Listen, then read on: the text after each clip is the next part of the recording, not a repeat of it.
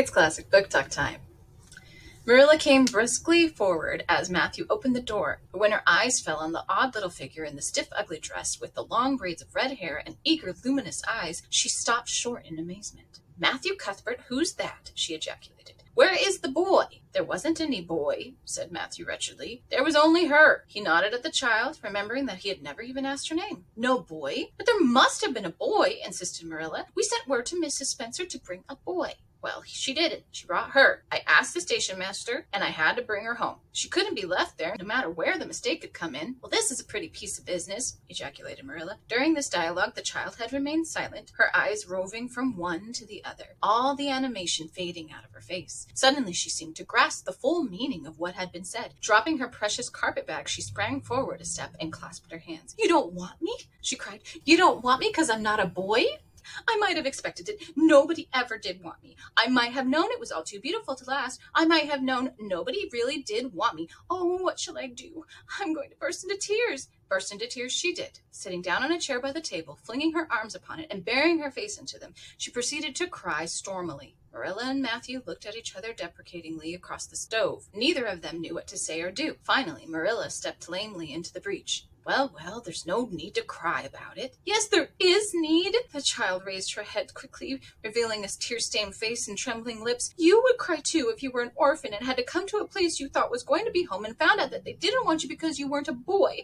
Oh, this is the most tragical thing that ever happened to me." Something like a reluctant smile, rather rustily from long disuse, mellowed Marilla's grim expression. "Well, don't cry any more. We're not going to turn you out of doors tonight. You'll have to stay here until we investigate this affair. What's your name?" The child hesitated for a moment. "Will you please call me Cordelia?" she said eagerly. "Call you Cordelia? Is that your name?" "No, it's not exactly my name, but I would love to be called Cordelia. It's such a perfectly elegant name." "I don't know what on earth you mean. If Cordelia isn't your name, what is?"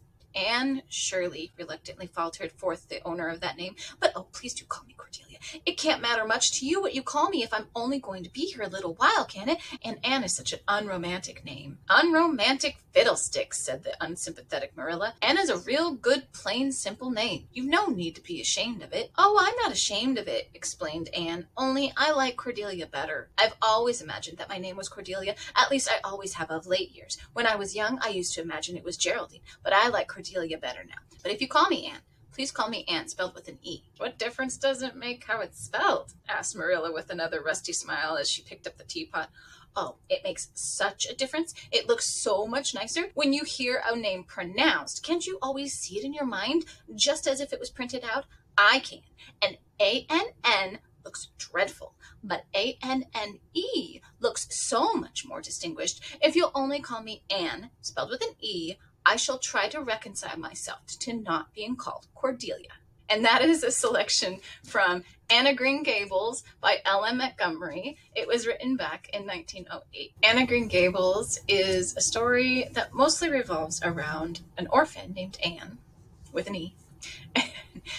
She's a dreamer, and it kind of follows her growing up. Basically, she survived the years that she was an orphan by creating like fanciful stories and games and imagery in her mind.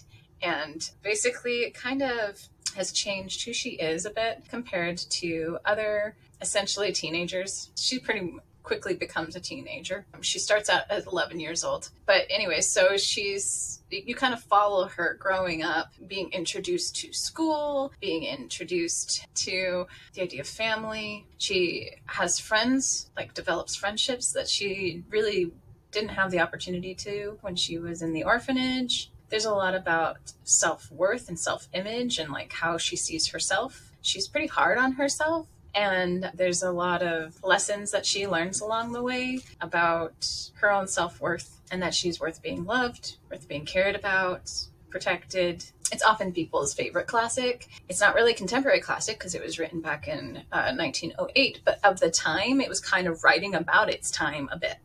So it's not really a historical novel, even though it comes across to us as a historical novel, but it was written to be slightly contemporary of the time, so it wouldn't have seemed like a historical novel to the readers that it was first intended for. I think it also demonstrates like a lot of changes in the way that women were viewed. She does some things that like women of the time struggled to do, almost suffragist imagery. Maybe not necessarily in this book, but in the series I guess I'm talking about.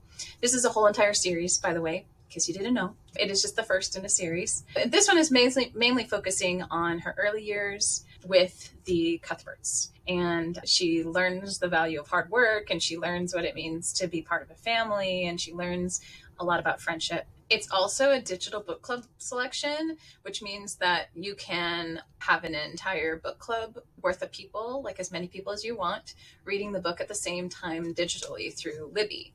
And I will put a link and QR code and several other things in a guide that goes in this book so that you can find that book easily. You can all discuss it together. You could create a book club around it.